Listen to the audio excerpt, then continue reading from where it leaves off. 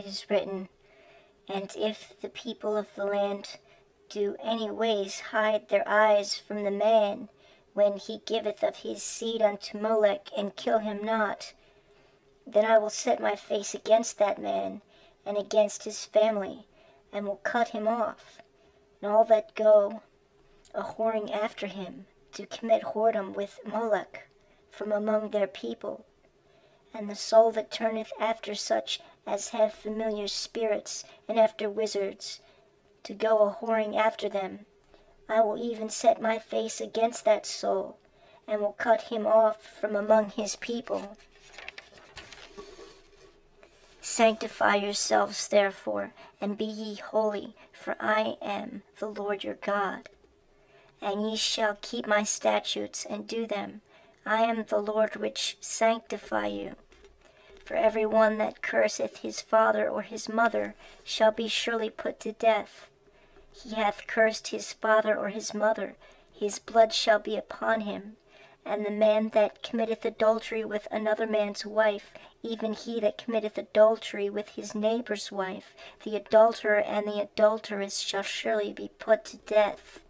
And the man that lieth with his father's wife hath uncovered his father's nakedness. Both of them shall surely be put to death. Their blood shall be upon them. And if any man lie with his daughter-in-law, both of them shall surely be put to death. They have wrought confusion. Their blood shall be upon them. If a man also lie with mankind, as he lieth with a woman, both of them have committed an abomination. They shall surely be put to death. Their blood shall be upon them. And if a man take a wife and her mother, it is wickedness. They shall be burnt with fire, both ye and they, that there be no wickedness among you. And if a man lie with a beast, he shall surely be put to death, and ye shall slay the beast. And if a woman approach unto any beast, and lie down thereto, thou shalt kill the woman and the beast. They shall surely be put to death. Their blood shall be upon them. And if a man shall take his sister, his father's daughter, or his mother's daughter, and see her nakedness, and she see his nakedness, it is a wicked thing. And they shall be cut off in the sight of their people.